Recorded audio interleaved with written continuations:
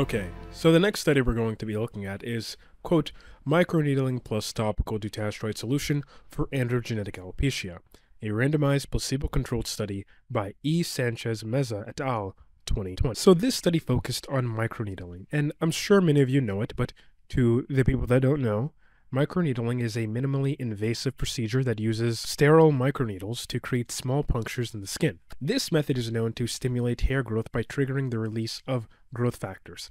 Although it is debated to what extent microneedling alone can lead to hair growth, just know that it's supposedly the healing factors from the micro injuries to the skin that could lead to hair growth. Alongside of microneedling, a topical application of 0.01% dutasteride solution was used. Now, dutasteride is a dual 5-alpha reductase inhibitor, typically used off-label for the treatment of androgenetic alopecia.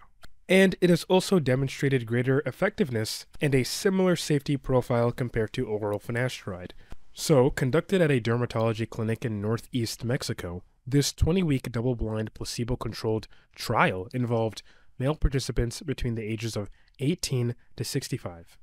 All participants had androgenetic alopecia, defined as a score of 2 or greater on the Hamilton-Norwood scale, and had not undergone any androgenetic alopecia treatment in the last 6 months preceding the study. They were randomly assigned to receive either microneedling with a topical dutasteride solution or microneedling with a saline placebo solution. These treatments were administered every 4 weeks over 3 sessions. Follow-up visits occurred at 16 and 20 weeks. Before the microneedling, participants received a topical anesthetic, and then the treatment area was cleansed with an antiseptic solution. The microneedling was performed using a Dr. Pen model Ultima A6, so it's those dermapens, and it was set to a penetration of 2.5 millimeters. This was followed by the application of either 1 milliliter of the 0.01 topical dutasteride solution or 1 milliliter of saline placebo solution. Patients were advised to avoid washing their hair for at least 12 hours following treatment. The primary goal of the study was to assess the effectiveness of the treatment using a global photographic assessment, GPA for short, for hair growth, conducted by 3 dermatologists who were blinded to the treatment groups. They compared baseline photos with those that were taken at week 16. Secondary outcomes included changes in hair density, hair thickness, and the ratio of vellus to terminal hair. Trichooscopy images were analyzed in a blinded manner. The study included 34 participants with comparable baseline characteristics across the 2 groups. By week 16, 52.9% of the men in the topical dutasteride solution group showed marked improvement in their global photographic assessment, compared to 17.6% in the microneedling with saline placebo solution group.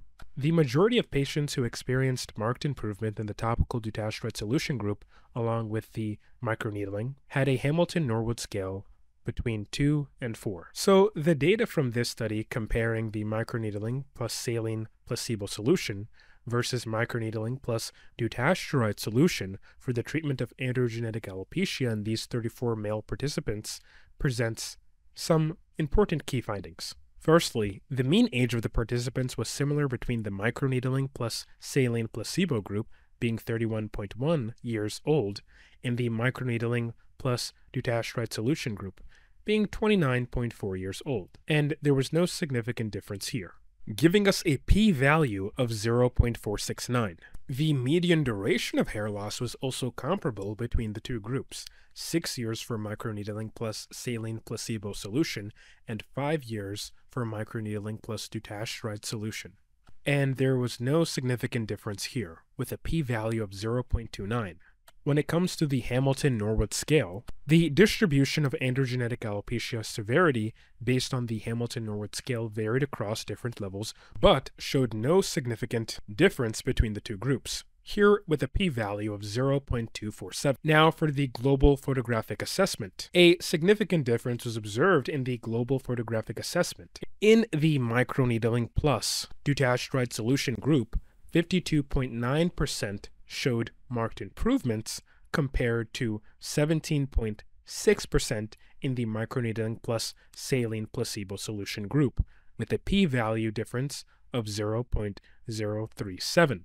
In the frontal area, where there was a significant increase in hair thickness and hair density per centimeter squared in the microneedling plus dutasteride solution group compared to the microneedling plus saline solution group, we saw that the change in hair thickness was 16 micrometers versus 6 micrometers, and that the change in density was 26.6 hairs per centimeter squared versus 5.5 hairs per centimeter squared. So that shows a big difference between the group that used microneedling plus dutasteride solution versus the group that used only microneedling plus placebo saline solution. Now, the ratio of vellus to terminal hair showed a significant improvement in the microneedling plus dutasteride solution group compared to the microneedling plus saline placebo solution group at 0.38 versus 0.09 for a p-value of 0.005. In the occipital area, similar trends were observed with significant improvement in hair density for the microneedling plus dutasteride solution group. When it comes to adverse effects like erythema and sensitive scalp, they were observed in both groups, but lasted less than 36 hours. So this is typically expected when you're doing something that involves microneedling and also applying anything topical. It can irritate the skin. But here, researchers concluded that the topical dutasteride solution led to a superior overall improvement in hair parameters compared to the microneedling plus saline placebo solution, especially in the frontal area of the scalp. And I can speculate on this a bit. There was a paper that I talked about before on my channel. It was a bit of a small-scale study, but nevertheless, it examined the concentrations of different types of 5-alpha reductase enzymes along with aromatase existing in the scalp. And if I'm not mistaken, that study found that there is a higher concentration of type 1 5-alpha reductase in the hairline area. So these things kind of match up, and I just wanted to bring that up to people's attention. So again, here we have very, very interesting results. Now, the researchers did admit that they need further studies to compare topical dutasteride with other androgenetic alopecia treatments to explore the long-term effects of this therapy. One of the main strengths of this study, in my opinion, was it's designed as a randomized, double-blind, placebo-controlled study.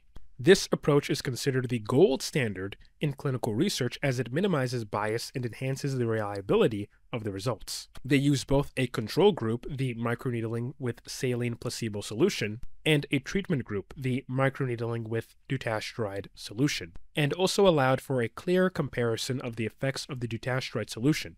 Additionally, the assessment of outcomes was thorough, utilizing global photographic assessment, hair density measurements, and also even quality of life indices, which provided a comprehensive view of the treatment's efficacy. However, the study also had several limitations that should be considered when interpreting the results. First, the sample size was pretty small, with only 34 participants. This limited sample size can affect the generalizability of the findings to a broader population. Moreover, the study focused exclusively on male patients, and therefore, we can't make any sort of direct applicable claims to females with androgenetic alopecia. Sorry, my voice sucks right now. I have a bit of a cold.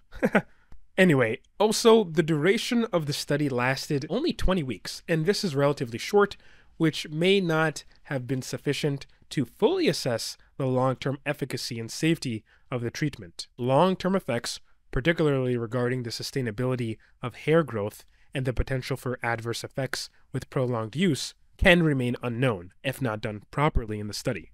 So who's to say that these people got a lot of results and maybe one day out of the blue all of them lost them? Now, I'm not trying to say that's the case.